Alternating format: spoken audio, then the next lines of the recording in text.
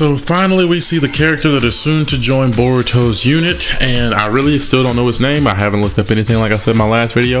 What's going on, all you Boruto fans? I'm Predictable60 here, bringing you guys the next Boruto prediction video for episode 5. And of course we now see that our new character, the mysterious transfer student, is going to be finally introduced in the next episode, so we'll get to see who he is. He actually came from a summoning that Boruto had made back on episode 4 close to the end of the episode, and I honestly, like I said, I thought he was a project or some type of subject for Orochimaru, but apparently that wasn't the case. He was a spawn off of one of Boruto's summonings. I don't know how that happened. I hope it'll explain that. Maybe even he'll explain it himself as to how he came to be, so we'll get to see the interesting story being told about how the new character has been, how he got introduced and where he came from. Now, a lot of you people might say that he was an experiment of Orochimaru's and he just somehow managed to place that scroll there on purpose, and Boruto just was so happened to pick it up, just this exact one that Orochimaru wanted. But I mean, we got to remember, Orochimaru is not really a bad guy anymore. Ever since the war, and he actually started helping out throughout the war at the end, we pretty much can consider him a good guy. He's even been roaming the Leaf Village, so I mean, he hasn't caused any trouble.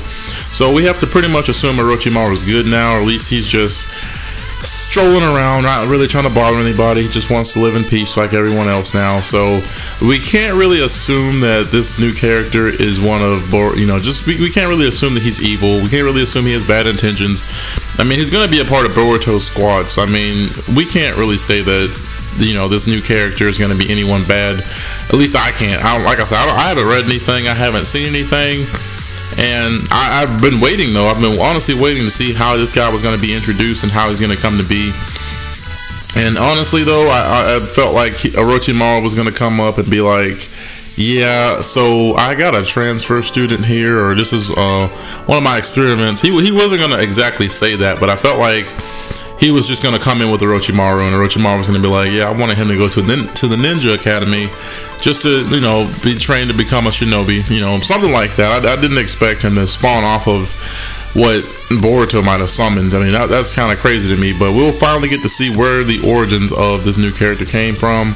Again, whenever you guys want to explain this in the comment section, do not spoil anything, because I really don't want to have the story spoiled for me.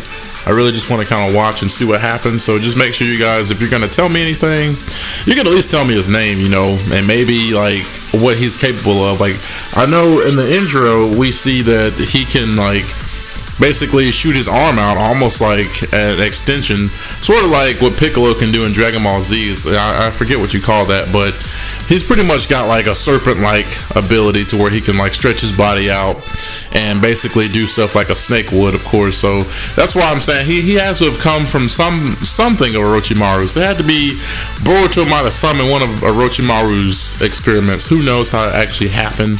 But like I said, don't explain the story to me. Don't explain what exactly went down. If they're not going to explain that, which I feel like they're going to at some point, then you can feel free to explain. But if they're not going to, if they are going to explain it, then just let the story tell me what happened. I would rather just find out by watching and it'd make it more interesting. And I mean, I guess you guys could, if you wanted to, just tell me bits and pieces of what goes on. I really don't want to know the full detail of what happens. I kind of want to be surprised at all the little twists and turns that come up. So again, just if you're going to explain anything in the comment section, just kind of leave that. Just be very broad about your statement. Don't go into detail about what's going to happen or what could happen or what you might have read in the manga or something. I just would rather be surprised about everything. But in the new next week's episode trailer, we got to see that everyone's met up this morning, and it's in the morning, and everyone's just kind of like, what's this about? Then I think Shikadaya's like, how about we just let the adults handle it? I mean, they'll have the situation under control. And of course, Boruto, being Boruto, has to go and try to find his own way to deal with the problem. And I really just don't know what's going to happen, honestly. I really feel like possibly there could be a fight between this new character and Boruto, for all I know. It would be very interesting, but we did see Boruto use his eye again. I'm telling you guys, his eye keeps popping up from like every episode. So far, I want to say in every episode, Boruto's eye has been activated at some point.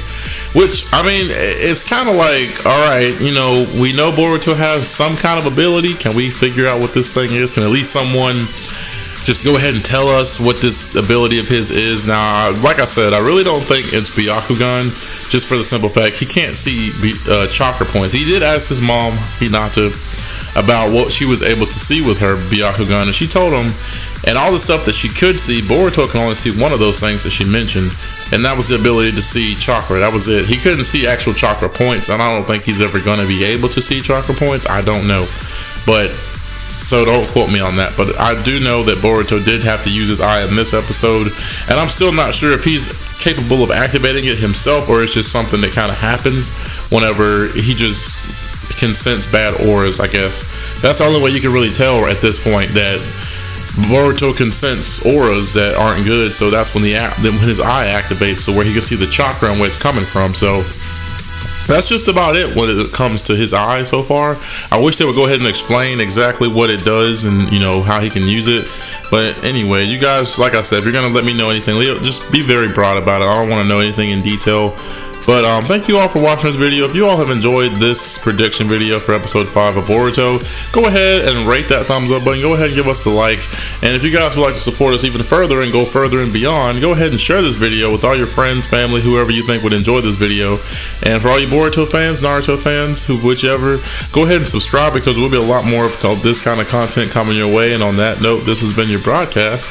Unpredictable is out.